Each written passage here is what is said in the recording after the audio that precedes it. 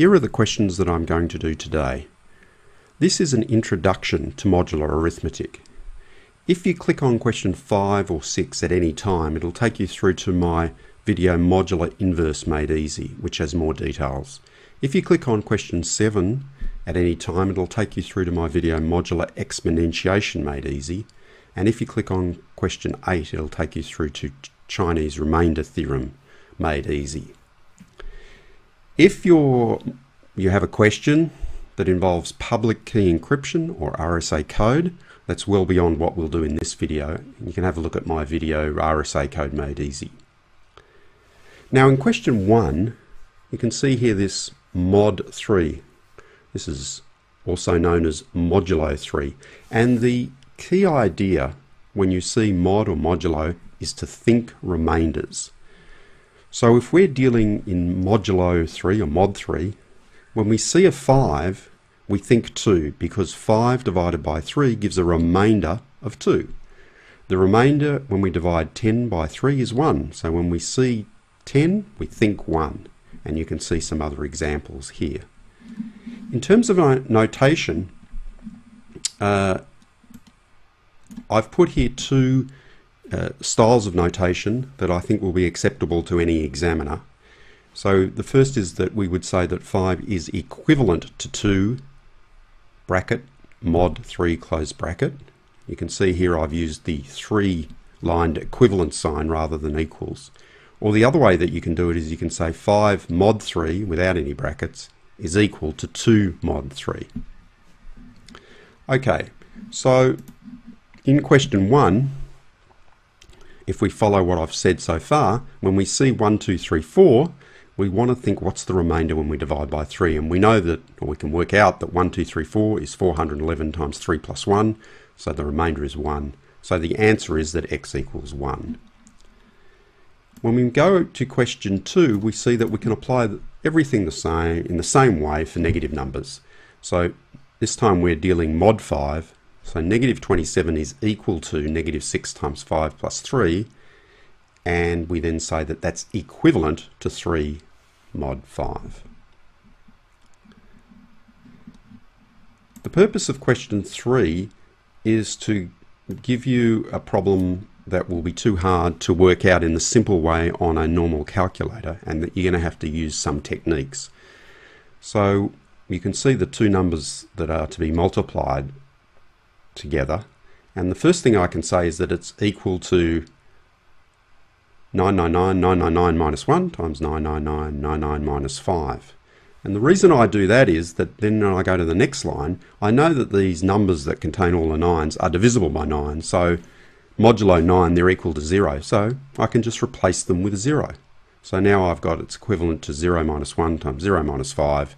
And that equals, is equivalent to 5 mod 9. The next question asks us to construct a multiplication table for modulo 3. So in modulo 3, the only remainders we've got is 0, 1 and 2. So I've constructed a table here with 0, 1 and 2 horizontally and vertically. When I multiply them together, as I would if I was in primary school, this is what I'd get here. And the only real problem is that 2 times 2 gives us 4, but 4 isn't really in modulo 3. We would use the lowest, well, we would use the remainder when we divide by 4, and that's 1. So the final answer would be here with the 1 down the bottom right hand corner. Okay, on to the next question, which is this important area of inverse. So what does it mean to have an inverse? It means that when we multiply whatever it is by 6, we'll get 1 when we're dealing modulo 13. So you can see here the calculations. For example, 6 times 4 is 24, and 24 mod 13 is equal to 11 mod 13. So I just go down all the possibilities one by one, and I finally end up with seeing that 6 times 11 down the bottom here is 66, and mod 13, that is equal to 1 mod 13. So the answer is 11. The next question is asking us to find the inverse. It's just a different way of requesting that you work out the inverse. And this time I've been a little bit lazy with the notation. Most examiners would accept this, but you'll know from whether your examiner will accept this. So I've just said working modulo 9 throughout. We have, and now I just use equal signs. And you can see as I go through all the possibilities of multiplying numbers by 6 to try and get 1, that there is no 1. I can't get 1 by multiplying 6 by anything, so there is no solution. Okay, on to doing some big powers in modulo arithmetic. So the first thing that I must say is that generally I've been saying you can replace numbers by their modulo, but with powers you can't. You can't replace this 100 by 1. The 100 is really an operation. It's saying multiply a number by itself 100 times, so that doesn't change. But as per usual, we can replace the 8 by -1, and once we've got -1 to the 100, it's obvious that the answer is 1.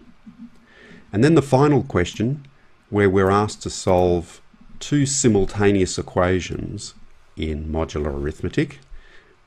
One's in mod 2, one's in mod 3.